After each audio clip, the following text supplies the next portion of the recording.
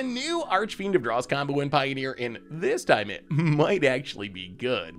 So here's the idea. First, we play Archfiend of Dross, a 6/6 fire that enters the battlefield with 4 oil counters. On our upkeep, we have to remove an oil counter, and once there's no oil counters on it, we lose the game. Once we get Archfiend on the battlefield, our goal is simple. Play the Aura Metamorphic Alteration on one of our opponent's creatures. When Alteration enters the battlefield, it turns the enchanted creature into a copy of a creature of our choice, so we choose Archfiend of the Dross. Because Archfiend only gets the oil counters when it enters the battlefield, and our opponent's copy isn't entering the battlefield, it was already there, it just transformed into Archfiend.